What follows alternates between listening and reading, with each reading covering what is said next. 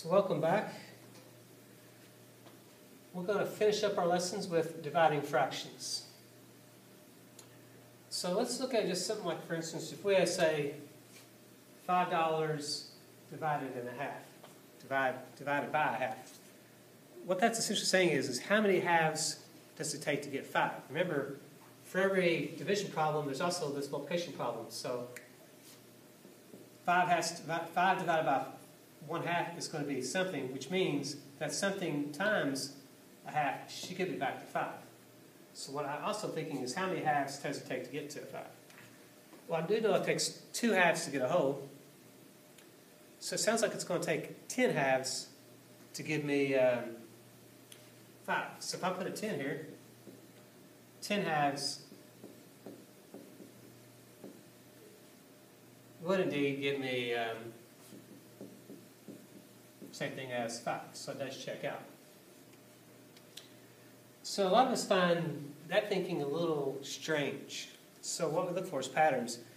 Remember when I said divide by 10 earlier, we multiplied by a half. Or if I said divide by 2, if I divide by 10, we multiplied by 1/10. If I divided by 2, we multiplied by a half. So what we're learning is division is closely related to multiplying by what we call the reciprocal. In elementary terms, we call it the Kentucky chicken fried method. So in other words, we keep, change, and flip. So we Kentucky chicken fried, if you will. So our strategy basically is to keep the first fraction the same. We want to change division to multiplication because that's legal. And we can flip the second fraction and we can just make this a multiplication problem, which the methodology is a lot easier if we deal with multiplication of fractions. So instead of trying to figure out how many 7/4 go to -1/5, I can just change the problem to -1/5, keep, change the multiplication, and flip that to 4/7.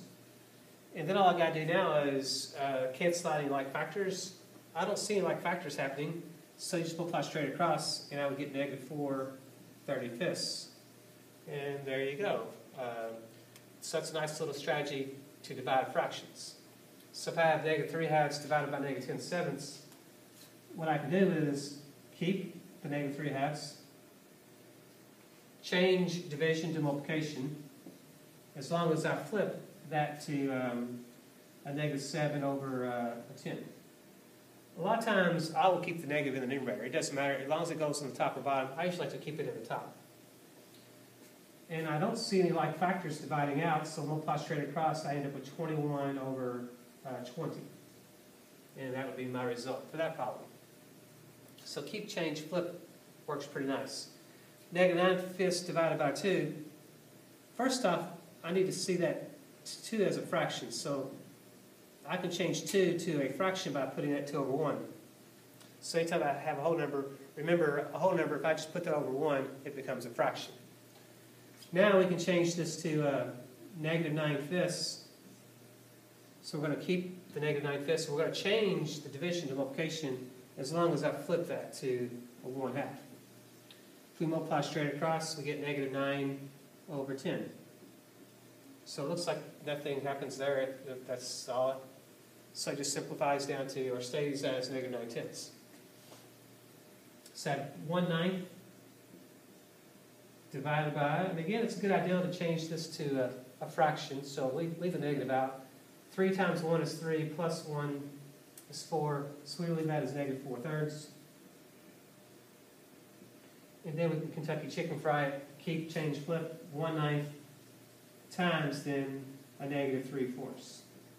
Again, I just feel like standard practice in algebra is, if all possible, keep the negative in the numerator. If it needs to be stuck in the denominator, that's fine. In the end, we'll play it from there, but I always like to keep the negative in the top. So on this one, I do see something going on here. That 9 and 3 have some common factors, so I can divide a 3 out. That changes to a 1, that changes to a 3. And then I have a -1. I have a 1 times -1, which is -1/12. So I end up with -1/12. That's my answer.